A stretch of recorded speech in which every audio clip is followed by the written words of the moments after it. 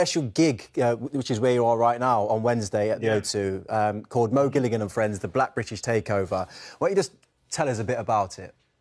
Yeah, man. So this is a gig that I've got the opportunity to have a show at the O2, and when we announced the gig, I still have some tour tickets, and we hadn't started the tour. So at a time where I always say like the light is shining on me, it was really important to shine it on some other great comedians that have come before me that are still gigging with me, and that really need to get that light shone on them a little bit. And what better way to do it at the O2 Arena? So I'm really looking forward to it. Got a lot of friends, family, a lot of celebrities and stuff coming, and it's just going to be a great night of comedy. And I think that's the one thing that we kind of need at this time of year, and the last year we had. So really excited, really excited. Mo Gilligan,